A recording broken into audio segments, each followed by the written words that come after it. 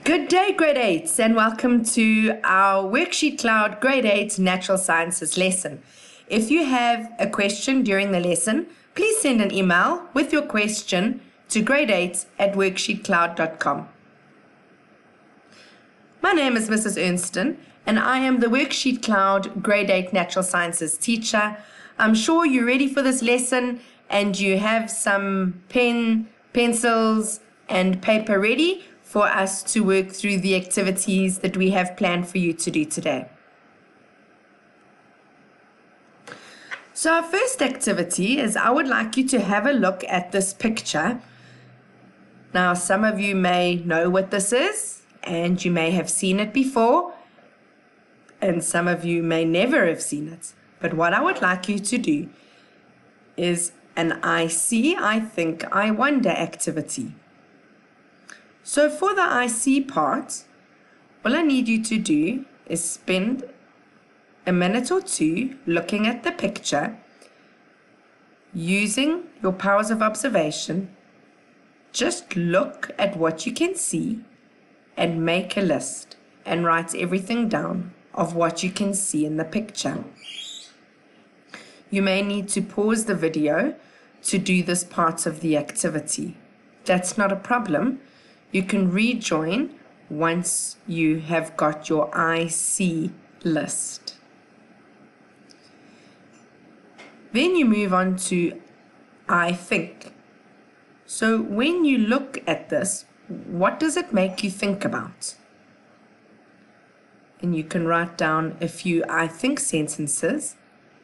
And then lastly, after you have looked at your observations of I see, and you've looked at your statements of I think, what does that make you wonder about? So what does it spark in your imagination?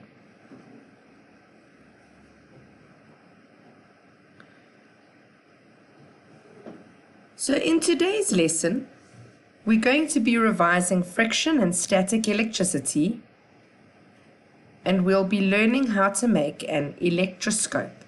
So if we go through prior knowledge, friction or rubbing between certain materials such as plastic, perspex, glass, nylon, wool, and silk transfers electrons between the atoms of the two materials being rubbed together. The other thing that is beneficial for knowing in this lesson is that electrons move from one material, causing a positive charge on its surface and causing a negative charge on the surface of the other material. Remember that it's only the electrons that are transferred, and the fact that protons and neutrons don't move. And I'll revise this concept in this lesson as well. The other concept is that objects or materials with the same charges or like charges repel each other, and objects or materials with opposite or unlike charges attract each other. And then lastly, we will have a look at how to make an electroscope. So what is the definition for static electricity? It is the build-up of stationary electric charge. This charge can either be positive or negative, and we find this charge on the surface of an object. This build-up of charge is typically produced by friction, and that can cause sparks or crackling or the attraction of dust or hair.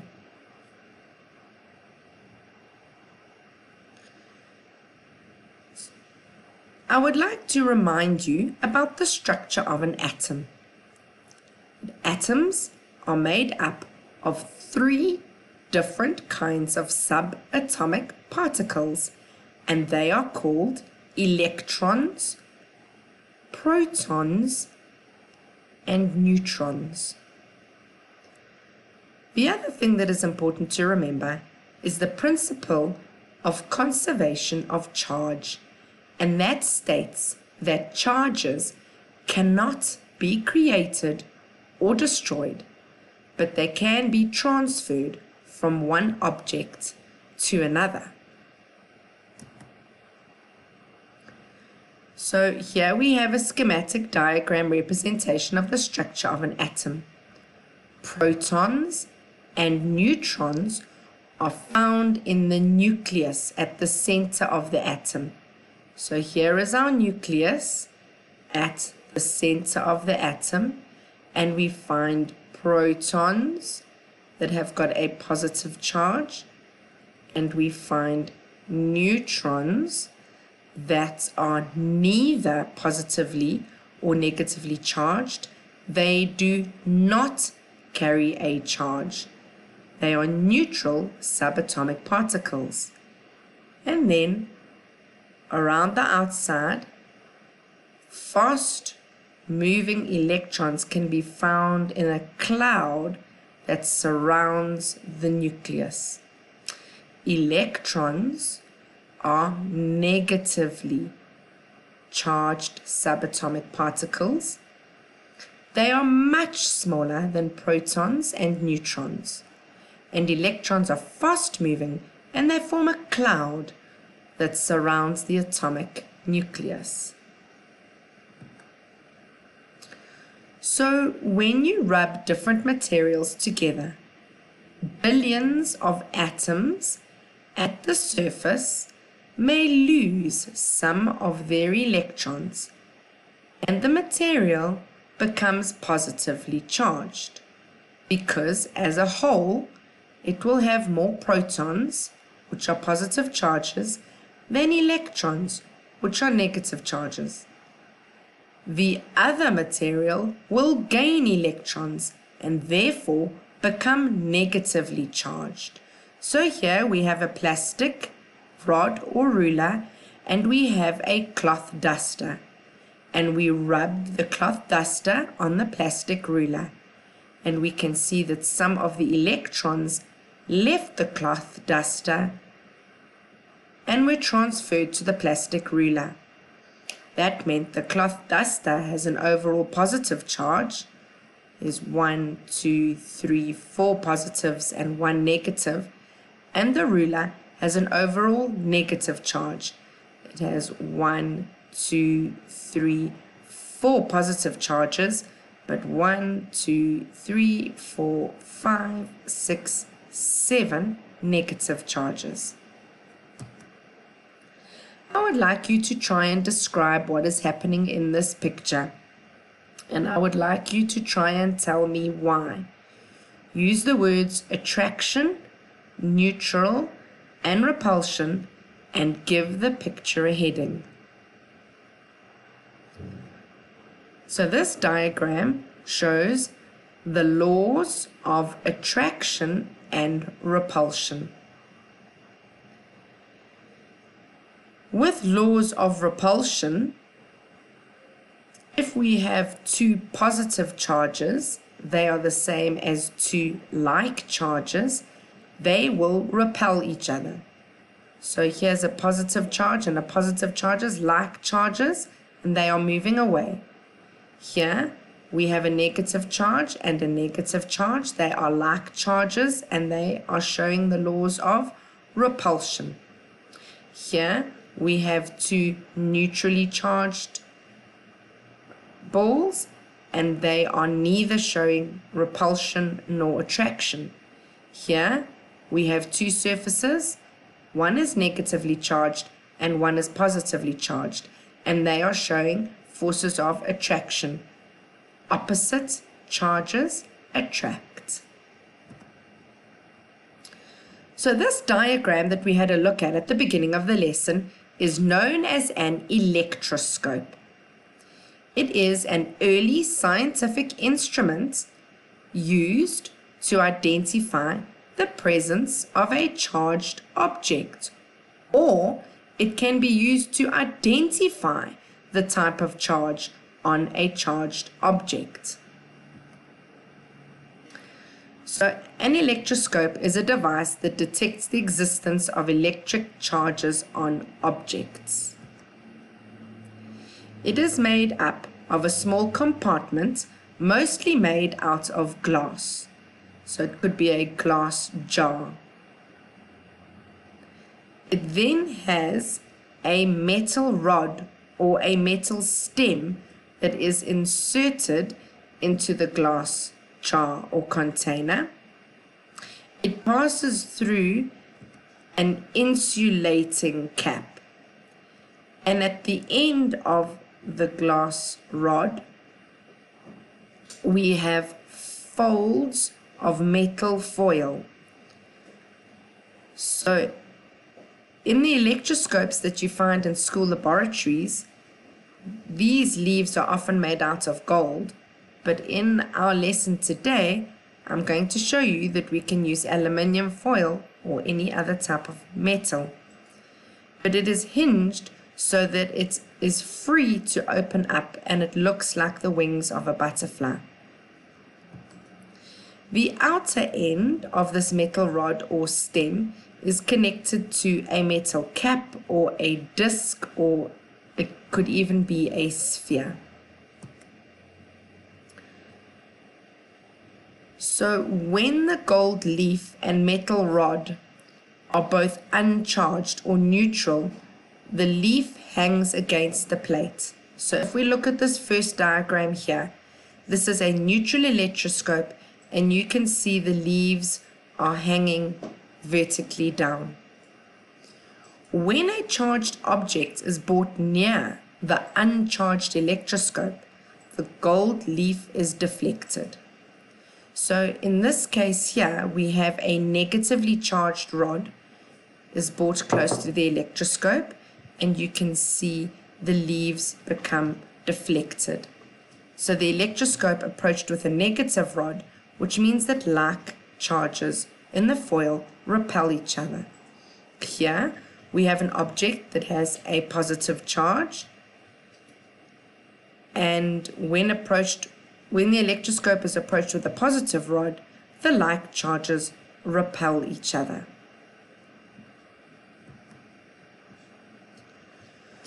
So just to recap, when a charged object, no matter whether it is positive or negative, is brought into contact with the outer sphere of the gold leaf electroscope, some of the charges get transferred to the foils via the metal rod. The foils become charged up with like charges, and we need to remember that like charges repel each other. That causes the foils to separate and open up. And that is how the foils indicate that some electric charges have been transferred to them. Even if a charged object is held near the sphere or the pan or the electroscope with no physical contact, the foils still open up. But if the object is taken away from the metal disc of the electroscope, the foils drop down again. And we'll show this a little bit later on in the lesson.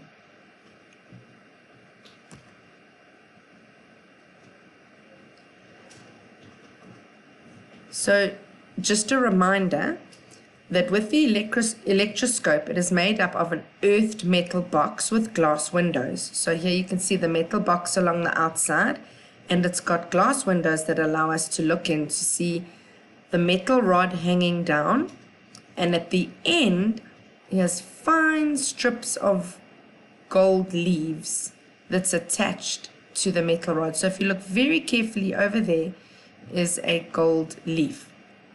It has a disc or a ball at the top of this metal rod that hangs down, and here we have an insulating disc.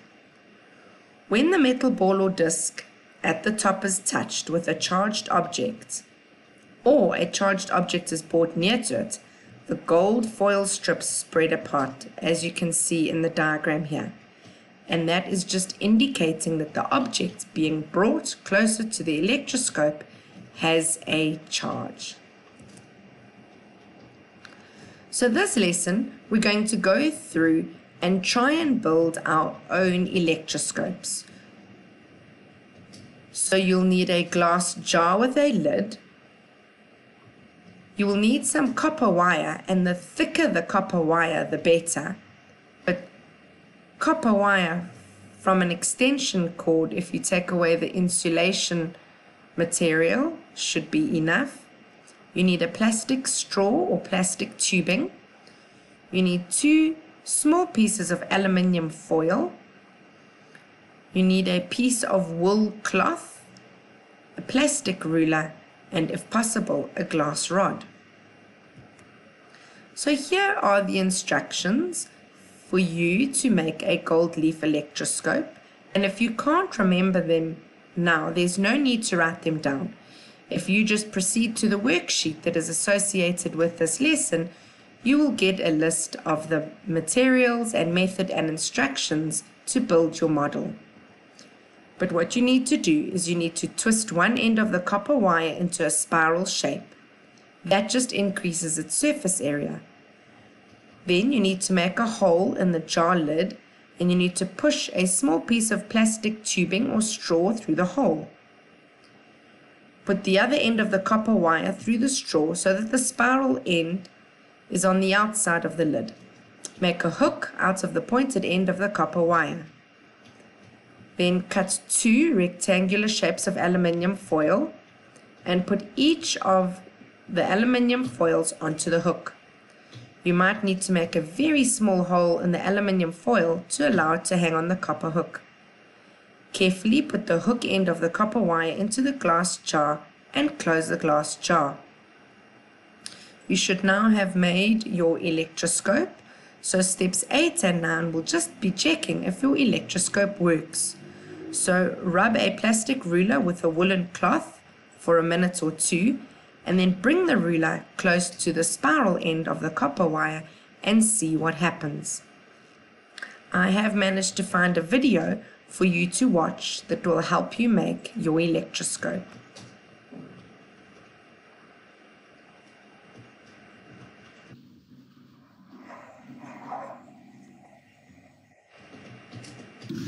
Well, I read about the gold leaf electroscope in my textbook, but I never saw one. But do you really need gold leaves to make an electroscope? Not really. You can make do with simple stuff. Take a 20 centimeter of thick bare copper wire, bend a circle on one end. After placing a thick and thin plastic straw in the copper wire, fold the other end of the wire into a hook. Reel the hook through the central hole of a thick cardboard circle. Press fit the card circle in the plastic straw. Then cut 2 strips of paper 3 centimeters long and 1 centimeter wide. Punch a hole on one end of each strip. Hang the 2 strips by the hook. Now place the card circle on the glass with the hook hanging inside the glass. Now the electroscope is ready. To try it out, rub a piece of PVC pipe with wool. Soon the pipe will acquire an electrical charge. Bring the charged pipe close to the wire circle. Do not touch it. The charge from the pipe will travel through the copper wire to the hanging paper strips. As both strips will acquire the same charge, they will repel. You can see them visibly separated. On removing the pipe, the strips return to their original position. You can see this glorious action in a close-up. Instead of paper strips, repeat this experiment with aluminum foil strips. Remember to do this experiment on a dry day. On a wet, rainy day, this experiment will be doomed to failure as the charge will leak out in the moist air.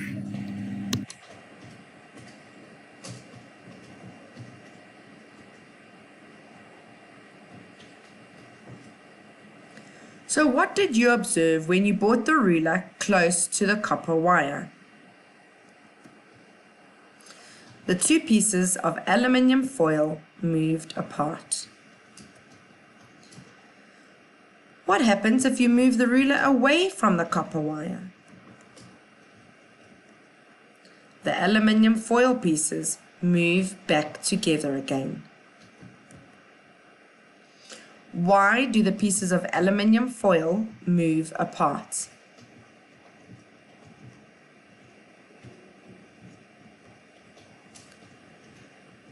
When you rubbed the plastic ruler with the wool cloth, the ruler became negatively charged. So here we have a ruler with negative charges on it. When the negatively charged ruler is brought close to the copper wire, the electrons on the wire are repelled downwards towards the aluminium foil. So here's our negatively charged ruler. Here is our copper wire.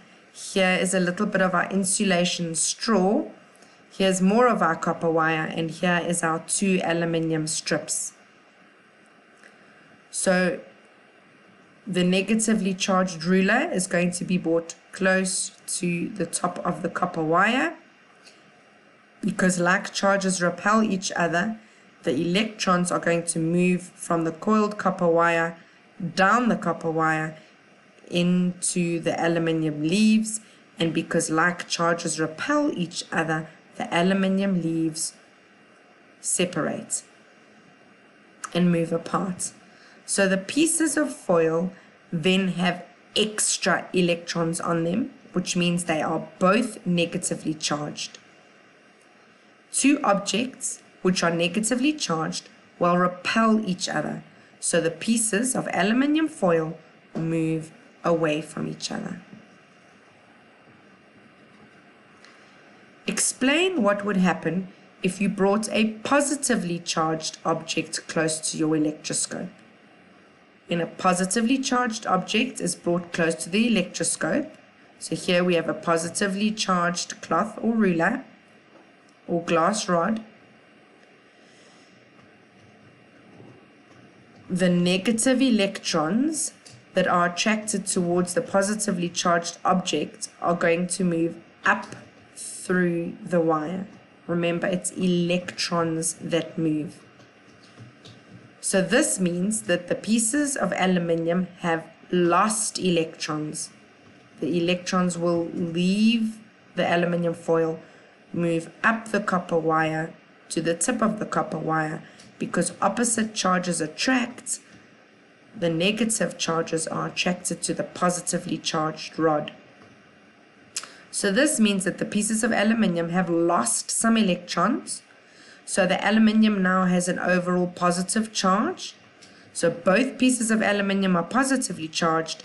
Like charges repel each other, and the pieces of aluminium will move apart. So are you able to explain what is happening in each of these diagrams A, B, and C? A shows a neutral electroscope. B shows a negatively charged electroscope. And C shows a positively charged electroscope.